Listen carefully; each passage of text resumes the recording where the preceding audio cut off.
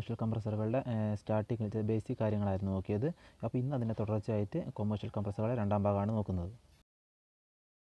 നമ്മൾ നേരത്തെ പറഞ്ഞിരുന്നു, റെസിപ്രോക്കേറ്റിംഗ് കംപ്രസറുകൾ ചെറിയ ടൈപ്പുകളാകുമ്പോൾ അതിനകത്ത് ഒരു സിലിണ്ടറോ അല്ലെങ്കിൽ 2 സിലിണ്ടറോ ആണ് ഉണ്ടാവുക. ഇനി വലിയ ലാർജ് കംപ്രസറുകൾ, വലിയ ആവശ്യങ്ങളുള്ള കംപ്രസറുകൾ, റെസിപ്രോക്കേറ്റിംഗ് കംപ്രസറുകൾ നോക്കുമ്പോൾ അതിനകത്ത് 3 മുതൽ 10 വരെ സിലിണ്ടറുകൾ ഉണ്ടാവാം. ഇന്നത്തെ ഈ വീഡിയോയിൽ നമ്മൾ മെയിനായിട്ട് നോക്കാൻ പോകുന്നത് കംപ്രസറുകളുടെ പിസ്റ്റൻ്റെ മൂവ്മെൻറ്റ്, പിസ്റ്റൺ എങ്ങനെ പൊസിഷൻ ചെയ്യുന്നത്, അതിൻ്റെ പൊസിഷൻ എവിടെയാണ്, അതിനനുസരിച്ചുള്ള ക്ലാസിഫിക്കേഷനും പിന്നെ കംപ്രസറിൻ്റെ അകത്തുള്ള പാർട്സുകളെ കുറിച്ചുള്ള കുറച്ച് നോട്ടുകളും ആയിരിക്കും നോക്കുന്നത്. ആദ്യം പിസ്റ്റൻ്റെ അറേഞ്ച്മെൻറ്റ് അനുസരിച്ച് അതിനെ ഏതൊക്കെ രീതിയിൽ തരംതിരിച്ചിട്ടുണ്ടെന്ന് നോക്കാം. ഒന്നാമത്തെ ടൈപ്പാണ് vertical type compressor. Vertical type എന്ന് പറയുമ്പോൾ നമ്മുടെ സാധാരണ ഒരു റെസിപ്രോക്കേറ്റിംഗ് കംപ്രസർ എങ്ങനെയാണല്ലോ അതുപോലെ അതിൻ്റെ പിസ്റ്റൻ്റെ പൊസിഷൻ എന്ന് പറയുന്നത് നേരെ മുകളിലേക്ക്, പിസ്റ്റൻ്റെ മൂവ്മെൻറ്റ് മുകളിലേക്കും താഴേക്കുമായിരിക്കും. ഒരു വെർട്ടിക്കൽ പൊസിഷനിലായിരിക്കും അതിൻ്റെ പിസ്റ്റൺ ഉണ്ടായിരിക്കുക. രണ്ടാമത്തെ ടൈപ്പ് വരുന്നതാണ് ഹൊറിസോണ്ടൽ ടൈപ്പ്. ഹൊറിസോണ്ടൽ ടൈപ്പ് എന്ന് പറയുമ്പോൾ ഹൊറിസോണ്ടലായിട്ടാണ് പിസ്റ്റൺ പൊസിഷൻ വരിക. നമ്മുടെ ഈ വെർട്ടിക്കൽ കംപ്രസറിനെ നേരെ കിടത്തി വെച്ചാലുള്ള ഒരു പൊസിഷനിലായിരിക്കും അതിൻ്റെ പിസ്റ്റൺ മൂവ് ചെയ്യുക. മൂന്നാമത്തെ ടൈപ്പാണ് ഇൻക്ലൈൻഡ് ടൈപ്പ്. ഇൻക്ലൈൻഡ് ടൈപ്പ് എന്ന് പറഞ്ഞാൽ നമ്മുടെ പിസ്റ്റണിന് ഷാഫ്റ്റുമായിട്ട് ഒരു ഡിഗ്രി ആംഗിളിലായിരിക്കും അത് പൊസിഷൻ ചെയ്യുക. അപ്പോൾ അതിനെ തന്നെ നമ്മൾ മൂന്നാക്കി തരംതിരിച്ചിട്ടുണ്ട്: വി ടൈപ്പ്, ഡബ്ല്യു ടൈപ്പ് അല്ലെങ്കിൽ റേഡിയൽ ടൈപ്പ്. ആദ്യം വി ടൈപ്പ് നോക്കുമ്പോൾ വി ടൈപ്പിനകത്ത് ഒന്നിലധികം സിലിണ്ടറുകൾ ഉണ്ടാവും അല്ലെങ്കിൽ ഒന്നിലധികം പിസ്റ്റണുകൾ ഉണ്ടാവും. ആ പിസ്റ്റണുകളെല്ലാം ഒരു നിശ്ചിത ആംഗിൾ, അതായത് നമ്മളൊരു ക്രോസ് സെക്ഷൻ എടുത്താൽ, കംപ്രസറിൻ്റെ ക്രോസ് സെക്ഷൻ എടുത്തു കഴിഞ്ഞാൽ ആ പിസ്റ്റൻ്റെ പൊസിഷൻ എന്ന് പറയുന്നത് ഒരു വി ഷേപ്പായിട്ടായിരിക്കും നമുക്ക് കിട്ടുന്നത്. രണ്ടാമത്തെ ടൈപ്പാണ് ഡബ്ല്യു ടൈപ്പ്. ഡബ്ല്യു ടൈപ്പ് എന്ന് പറയുമ്പോൾ നമ്മുടെ വി ഷേപ്പിൽ പറഞ്ഞതുപോലെ തന്നെ ഷാഫ്റ്റിൽ നിന്നും ഒന്നിലധികം സിലിണ്ടറുകൾ ഉണ്ടാവും. നമ്മളൊരു ക്രോസ് സെക്ഷൻ എടുത്ത് കഴിയുമ്പോൾ ഏകദേശം ഒരു ഡബ്ല്യു രൂപത്തിലായിരിക്കും നമുക്ക് കിട്ടുന്ന ഒരു രൂപം ഉണ്ടായിരിക്കുക. ഇൻക്ലൈൻഡ് ടൈപ്പിൽ വരുന്ന മൂന്നാമതാണ് റേഡിയൽ ടൈപ്പ്. റേഡിയൽ ടൈപ്പ് എന്ന് പറയുമ്പോൾ നേരത്തെ പറഞ്ഞതിനകത്ത് പിസ്റ്റണിൻ്റെ അല്ലെങ്കിൽ നമ്മുടെ ക്രാങ്ക് ഷാഫ്റ്റിൻ്റെ ഒരു ഭാഗത്തേക്ക് മാത്രമായിരുന്നു പിസ്റ്റൺ ഉണ്ടായിരിക്കുക. വി ടൈപ്പ് ആണെങ്കിലും ഡബ്ല്യു ടൈപ്പ് ആണെങ്കിലും നമ്മുടെ മുകളിലേക്ക് മാത്രമായിരിക്കും അല്ലെങ്കിൽ സൈഡുകളിലേക്ക് മാത്രമായിരിക്കും പിസ്റ്റൺ ഇൻസ്റ്റാൾ ചെയ്യുന്നത്. പക്ഷേ റേഡിയൽ സിസ്റ്റത്തിൻ്റെ കാര്യത്തിൽ നമ്മുടെ ക്രാങ്ക് ഷാഫ്റ്റിൻ്റെ ചുറ്റും ആയിട്ടാണ് നമ്മുടെ ഓരോ പിസ്റ്റണുകളും ക്രമീകരിക്കുന്നത്. അതിൻ്റെ ചുറ്റുപാടുമായിട്ടും പിസ്റ്റൺ ഉണ്ടാവും. അത് ഒന്നിലധികം പിസ്റ്റണുകൾ ഉണ്ടായിരിക്കും.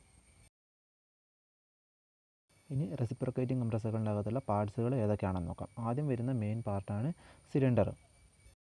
പിസ്റ്റൺ മൂവ് ചെയ്യുന്ന ഭാഗമാണ് സിലിണ്ടർ എന്ന് പറയുന്നത്. പിസ്റ്റനെ മൂവ് ചെയ്യാൻ പറയുമ്പോൾ കംപ്രസ് ചെയ്യാൻ വേണ്ടി പിസ്റ്റന് നമുക്ക് മൂവ് ചെയ്യുമ്പോൾ റെഫ്രിജറൻറ്റ് വന്ന് കയറുന്ന റെഫ്രിജറൻറ്റ് നിറഞ്ഞു നിൽക്കുന്ന ഒരു ഭാഗമാണ് സിലിണ്ടർ.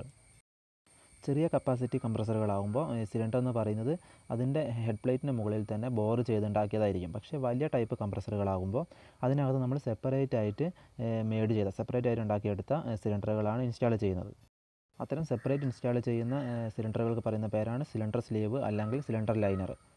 അങ്ങനെ സെപ്പറേറ്റ് സിലിണ്ടർ ഉണ്ടാക്കിയിട്ട് ഫിക്സ് ചെയ്യുന്നത് എന്തിനാണെന്ന് വെച്ചാൽ, ചെറിയ കപ്പാസിറ്റി കംപ്രസറുകളാണെങ്കിൽ അതിനകത്ത് ഹെഡിന് മുകളിൽ ബോർ ചെയ്ത ഒരു സിലിണ്ടറുകളായിരിക്കും ഉണ്ടാവുക. പക്ഷേ അതിനകത്ത് ഇപ്പോൾ പിസ്റ്റൺ മൂവ് ചെയ്യുന്നതനുസരിച്ച് ഇതിനകത്തുണ്ടാകുന്ന തേയ്മാനം കൊണ്ട് കംപ്രസറിന് എന്തെങ്കിലും ഡാമേജ് വരികയാണെങ്കിൽ തന്നെ കംപ്രസർ മാറ്റി ഇൻസ്റ്റാൾ ചെയ്യാൻ നമുക്ക് വലിയ ചിലവ് വരില്ല. പക്ഷേ വലിയ കപ്പാസിറ്റി കംപ്രസറുകളുടെ കാര്യം നോക്കുമ്പോൾ അതിനകത്ത് പിസ്റ്റൺ മൂവ് ചെയ്യുന്നതനുസരിച്ച് തേയ്മാനം ഉണ്ടാവും. അതെന്തായാലും തേയ്മാനം ഉണ്ടാകുമ്പോൾ നമുക്ക് ഈ ഹെഡ് മുഴുവനായിട്ട് മാറ്റാതെ ഈ സിലിണ്ടറിൻ്റെ ഭാഗം മാത്രമായിട്ട് റീഅസംബിൾ അല്ലെങ്കിൽ മാറ്റി ഇൻസ്റ്റാൾ ചെയ്യാൻ കഴിയുന്നതാണ്. അങ്ങനെ സിലിണ്ടറിനകത്തുള്ള ഈ ഒരു സിലിണ്ടർ സ്ലീവ് മാത്രമായിട്ട് മാറ്റി ഇൻസ്റ്റാൾ ചെയ്യാൻ കഴിയുന്നത് കൊണ്ട് തന്നെ നമുക്ക് അവിടെ ചിലവ് കുറവായിരിക്കും. അടുത്ത മെയിൻ ഭാഗമാണ് പിസ്റ്റൺ എന്ന് പറഞ്ഞാൽ നമ്മുടെ കംപ്രസറിൻ്റെ ഹൃദയം എന്ന് പറയുന്ന ഒരു ഭാഗമാണ് പിസ്റ്റൺ. ഈ പിസ്റ്റൺ ഉള്ളത് കൊണ്ടാണ് നമുക്കവിടെ കംപ്രഷൻ നടക്കുന്നത്. സിലിണ്ടറിനകത്തേക്ക് വരുന്ന റെഫ്രിജറൻറ്റിനെ അവിടെ കംപ്രസ് ചെയ്ത് പുറത്തേക്ക് കൊടുക്കാൻ വേണ്ടി സഹായിക്കുന്നത് പിസ്റ്റനാണ്. പിസ്റ്റൻ്റെ ഘടന നമ്മൾ നോക്കുമ്പോൾ പിസ്റ്റണിൻ്റെ അകത്തുണ്ടാകുന്നത് ഓയിൽ റിങ്, കംപ്രഷൻ റിങ്, അതുപോലെ ഈ ക്രാങ്ക് ഷാഫ്റ്റ് അല്ലെങ്കിൽ കണക്റ്റിംഗ് റോഡുമായിട്ട് ബന്ധിപ്പിക്കാൻ വേണ്ടിയുള്ള ഒരു പിസ്റ്റൺ പിൻ, ഇത്രയും കാര്യങ്ങളാണ് പിസ്റ്റണിനകത്ത് ഉണ്ടായിരിക്കുക. ഈ പിസ്റ്റൺ ഉണ്ടാക്കാൻ വേണ്ടി ഉപയോഗിക്കുന്ന മെറ്റീരിയൽ കാസ്റ്റ് അയണോ അല്ലെങ്കിൽ അലൂമിനിയോ ആയിരിക്കും. അടുത്തായി നോക്കാൻ പോകുന്ന ഭാഗമാണ് connecting road and connecting ring assembly.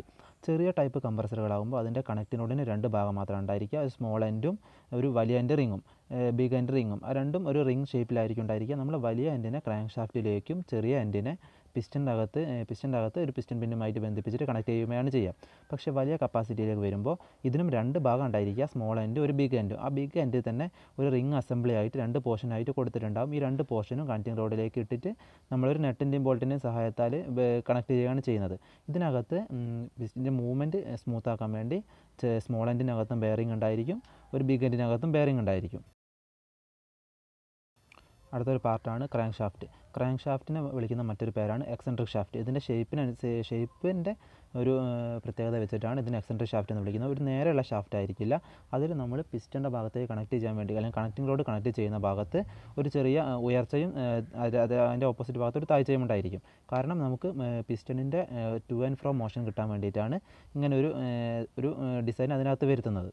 ഈ ക്രാങ്ക് ഷാഫ്റ്റിലേക്കാണ് നമ്മുടെ മോട്ടറിൽ നിന്നുള്ള സപ്ലൈ കിട്ടുന്നത്. ഈ ക്രാങ്ക് ഷാഫ്റ്റുമായിട്ട് കംപ്രസറിൻ്റെ പുറത്തൊരു പുള്ളി ഇൻസ്റ്റാൾ ചെയ്തിട്ടുണ്ട്, പുള്ളി നിർമ്മിച്ചിട്ടുണ്ടാവും. ആ പുള്ളീൻ്റെ അകത്തേക്കാണ് നമ്മുടെ മോട്ടറിൽ നിന്നുള്ള പവർ സപ്ലൈ ചെയ്യുന്നത്. അങ്ങനെ പുള്ളി റൊട്ടേറ്റ് ചെയ്യുമ്പോൾ ഈ ക്രാങ്ക് ഷാഫ്റ്റ് റൊട്ടേറ്റ് ചെയ്യുകയും നമ്മുടെ പിസ്റ്റണിലേക്ക് പവർ കൊടുക്കുകയും ചെയ്യും. കംപ്രസറിൻ്റെ ക്രാങ്ക് കേസിനകത്ത് ഇൻസ്റ്റാൾ ചെയ്യുന്നത് കൊണ്ടാണ് ഇതിനെ ക്രാങ്ക് ഷാഫ്റ്റ് എന്ന് വിളിക്കുന്നത്. ക്രാങ്ക് ഷാഫ്റ്റ് ഉണ്ടാക്കാൻ ഉപയോഗിക്കുന്ന മെറ്റീരിയൽ ഫോർജ്ഡ് അലോയ് സ്റ്റീൽ അല്ലെങ്കിൽ സ്പെറോയിഡൽ ഗ്രേ അയൺ മേക്കിംഗ്. ഇത് രണ്ടെണ്ണത്തേതും ഒന്ന് ഉപയോഗിച്ചിട്ടാണ് നമ്മുടെ ക്രാങ്ക് ഷാഫ്റ്റ് ഉണ്ടാക്കുന്നത്.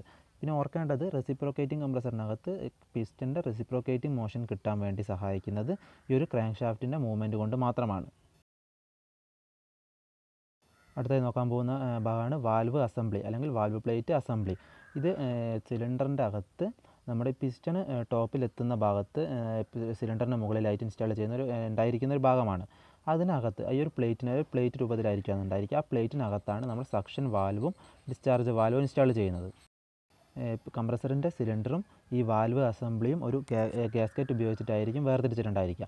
ഈ വാൽവ് പ്ലേറ്റ് അസംബ്ലിയുടെ മുകളിൽ 2 വാൽവുകൾ ഉണ്ടായിരിക്കും. നമുക്ക് കംപ്രസറിൻ്റെ അകത്തേക്ക് റെഫ്രിജറൻറ്റ് കൊണ്ടുവരുന്ന സക്ഷൻ വാൽവും റെഫ്രിജറൻറ്റിൽ നിന്നും കംപ്രസറിൽ നിന്നും കംപ്രസ് ചെയ്ത് കഴിഞ്ഞ റെഫ്രിജറൻറ്റിനെ പുറമേക്ക് കൊണ്ടുപോകാൻ ഉപയോഗിക്കുന്ന ഡിസ്ചാർജ് വാൽവും സക്ഷൻ വാൽവ് ഐഡൻറ്റിഫൈ ചെയ്യുന്നത് എങ്ങനെയാണെന്ന് വെച്ചാൽ കംപ്രസറിൻ്റെ അകത്തേക്ക് സിലിണ്ടറിൻ്റെ അകത്തായിട്ട് ഇൻസ്റ്റാൾ ചെയ്ത് വാൽവ് പ്ലേറ്റിൻ്റെ സിലിണ്ടറിൻ്റെ അകത്ത് വരുന്ന ഭാഗത്ത് ഇൻസ്റ്റാൾ ചെയ്തിരിക്കുന്ന സ്പ്രിങ് ഉപയോഗിച്ചിട്ട് അവിടെ ബാലൻസ് ചെയ്തിരിക്കുന്ന ഒരു വാൽവാണ് സക്ഷൻ വാൽവ്.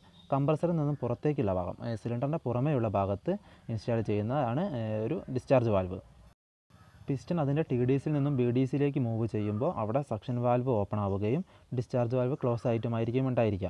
പിന്നീട് ഈ പിസ്റ്റൺ BDCയിൽ നിന്നും TDCയിലേക്ക് തിരിച്ച് മൂവ് ചെയ്യുമ്പോൾ സക്ഷൻ വാൽവ് അവിടെ ക്ലോസ് ആവുകയും അതിൻ്റെ പ്രഷർ മാക്സിമം എത്തുമ്പോൾ അത് മൂവ് ചെയ്ത് മാക്സിമം നമുക്ക് ആവശ്യമുള്ള പ്രഷർ എത്തുമ്പോൾ മാത്രം ഡിസ്ചാർജ് വാൽവ് ഓപ്പൺ ആയിട്ട് നമ്മുടെ റെഫ്രിജറൻറ്റിനെ കണ്ടൻസറിലേക്ക് സർക്കുലേറ്റ് ചെയ്യുകയാണ് ചെയ്യുന്നത്.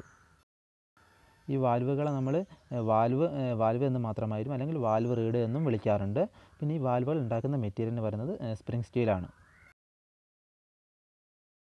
അടുത്ത ഭാഗമാണ് ഷാഫ്റ്റ് സീൽ ഫിക്സ് ചെയ്യുന്നത് കംപ്രസറിൽ നിന്നും പുറമേക്ക് ഒരു ഷാഫ്റ്റ് നമ്മുടെ ക്രാങ്ക് ഷാഫ്റ്റ് പുറമേക്ക് എക്സ്റ്റെൻഡ് ചെയ്ത് നിൽക്കുന്ന ഭാഗത്തായിട്ടാണ് ഷാഫ്റ്റ് സീൽ ഇൻസ്റ്റാൾ ചെയ്യുന്നത്. ഷാഫ്റ്റ് സീൽ അവിടെ വെക്കുന്നത് എന്തിനാണെന്ന് വെച്ച് കഴിഞ്ഞാൽ ക്രാങ്ക് കേസിനകത്തുള്ള ഓയിലോ നമ്മുടെ കംപ്രസറിനകത്തുള്ള റെഫ്രിജറൻറ്റോ ക്രാങ്ക് ഷാഫ്റ്റ് പുറത്തേക്ക് വരുന്ന ഭാഗത്ത് കൂടി ലീക്കായി പോകുന്നത് തടയാൻ വേണ്ടിയിട്ടാണ്.